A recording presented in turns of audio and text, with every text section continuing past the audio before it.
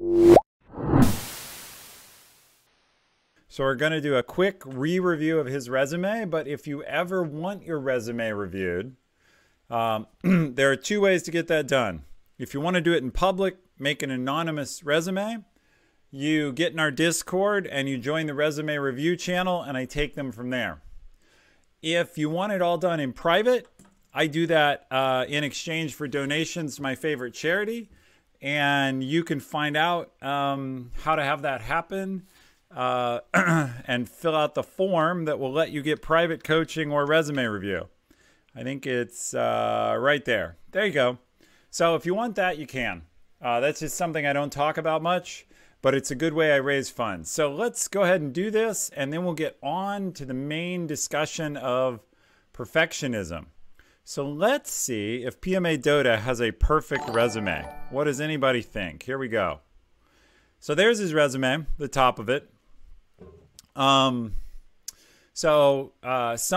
nanofab assistant and junior chemical engineering student at Arizona State University with hands-on experience using metrology, PECVD, sounds like a venereal disease, it ends with VD, plasma-enhanced chemical venereal disease. Ooh, I don't want that. And physical venereal disease, tools. Seeking a summer internship or year-round co-op with large company. Great. That's a good opening. Lists his key skills, lists where he is in his education, including his year, and says what he wants. Good opening. Education, Bachelor of Science in Chemie with a philosophy minor, graduating in 2 years. That's weird. I guess you're thinking you're a junior already this fall or something, because otherwise it would be weird that you're 2 years out. So that a little bit makes it seem like you're lying about being a junior, but maybe you're writing your resume for the future. So I wouldn't give it out this way this year, or I'd explain that, because junior, well, it's once it becomes next fall, you're a junior. So I get the point. Some people use the word rising junior as a way of clarifying that, like what will you be in the fall? Anyway, you have a good GPA. Congratulations. Put it on your resume. Okay. Professional experience. Arizona State, nanofab, Tempe, Arizona, clean room assistant. Independently managed the scheduling and training of over 50 students on metrology and photolithography tools, saving senior process engineers 100+ hours of training time. He's heard about STAR, did a good job saying what he did, but also what the results and impact were.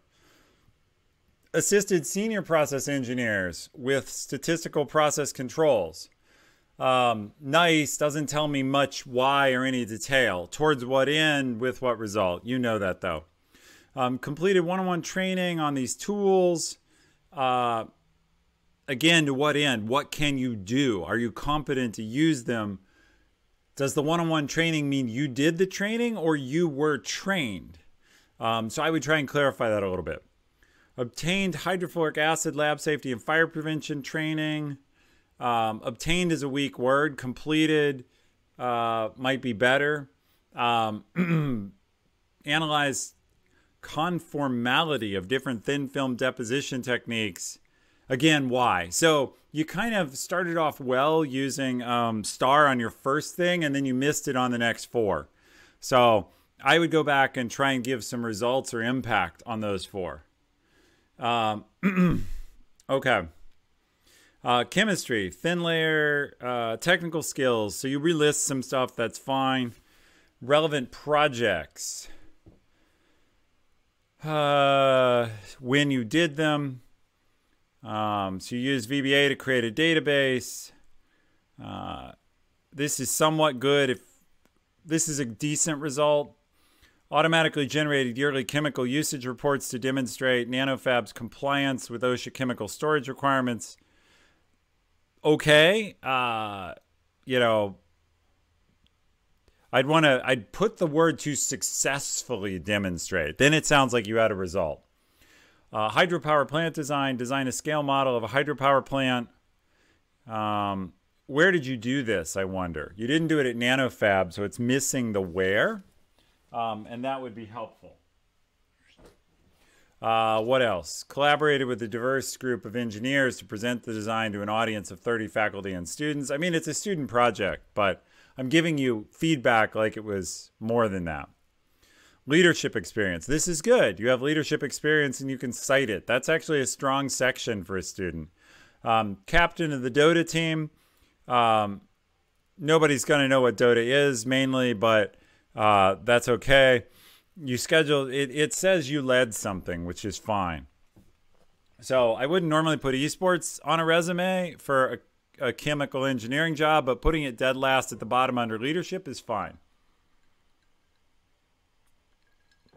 All right. So overall, chat, this was a quick re-review. How would you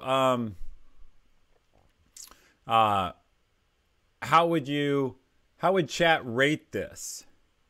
I put 18,000 hours into Dota. Oh boy. I would not put that on my resume. That is an unbelievable amount of time. How many years have you been playing it? Because 18,000 hours, a regular, for those of you who haven't done the math, a regular full-time work year is 2,000 hours. That's 40 hours a week. Even if he was playing 80 hours a week, it's taken him 4.5 years to put that in. Since 2000, so he's putting in a full-time job of hours since 2012. That's amazing. So what's Ligerbox? For something as complex as NMR, you might want to specify what level of competency. Yeah, I'm with Liger on that. People are giving you a B+, and that's where I feel it is. I wanted to give you an A or an A-, but you kind of lost me by being thin on the results in here. The difference between the B+ and the A- is these 4 bullets didn't have results. If they had, you'd be at A-. The rest of the resume, though, is pretty solid. Like, fix that. And then some of the small stuff we talked about. Maybe clarify up here a little bit. Just the junior versus May 2022 thing. But otherwise, I think it's good. Like, this resume can be made A- to A with 10 minutes of editing. So go get it done. So this is a good point to talk about perfectionism. How perfect is good enough? You will find I did not try to tell PMA Dota how to make this resume exactly perfect. He could add color. He could use bold. He could include his picture. He could explain what Dota is or not. He could figure out, I could argue that technical skills could go at the bottom. I think with a resume, you want a resume that is good enough to get the job done without thinking that resumes are going to get you the job. Resumes are going to get you a phone screen for the job, maybe, or an interview. And that's all they're supposed to do. So having the most perfect, beautiful resume on the world, not needed. Having a really effective tool for the job, needed. So you can spend a lot of time perfecting your resume a lot beyond this. I would give this one another 10 to 30 minutes and then I would go get the job. Hephaestus, thank you for the ongoing sub. You're only 1 month behind 40 Pink Dragons. You've been with us a long time. Here's to you.